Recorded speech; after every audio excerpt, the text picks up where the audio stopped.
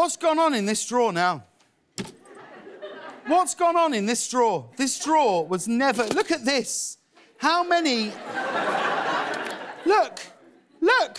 Disgusting. What's gone on in here now? I got... There's never... Look. Is this you, Pete? Have you put 50,000 masks in my drawer?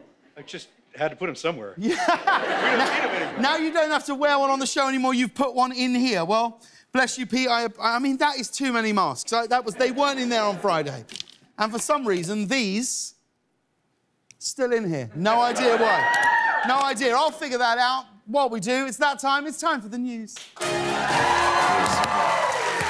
And we may finally have a motive for why Donald Trump held on to all of those classified documents at Mar-a-Lago. According to reports, Donald Trump told aides that he planned to trade the documents in exchange for FBI files on the Trump-Russia investigation.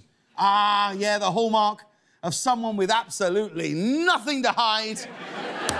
Stealing state secrets that you can later trade for incriminating evidence. This would be like if you stole a cop car and were like, well, I'll give it back if you promise never arrest me.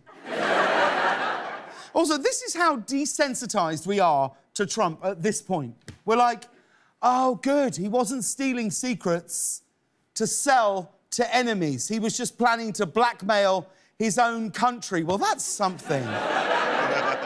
During a rally in Arizona over the weekend, Trump defended keeping classified documents by accusing past presidents of doing the same, including this outrageous claim. George H.W. Bush took millions of documents to a former bowling alley and a former Chinese restaurant where they combined them, so they're in a bowling alley / Chinese restaurant. I demand an investigation because... Is it just me, or does a combination bowling alley Chinese restaurant sound incredible? You know where that is? Stop. Are you serious? Where? Yeah, it's in Highland Park. I think it closed, but I do know where that is. On Eagle Rock? Yeah. Yeah, I know. I've been... Yeah, that was a crazy place. It's a good place. Yes. Yeah, George H.W. used to hang out there all the time. It was awesome. Good bowler, too. He's really good. Yeah, it's pretty good. I think I see what Trump's going for here, though. I do. Does he think that fortune cookies are secret documents? Do they hid all these little secrets? They cut them into little lines, bake them into cookies. Not even good cookies, not nice.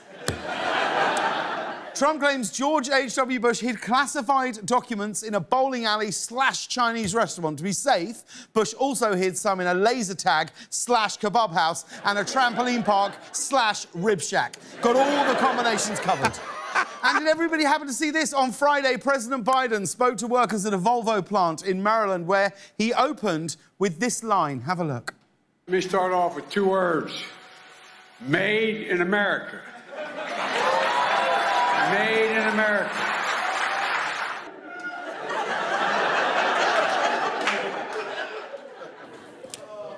He doesn't make it easy, does he? He doesn't...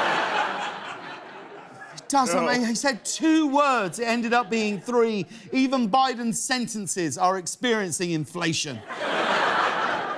I will say that is one of the most American things you can do, be bad at math.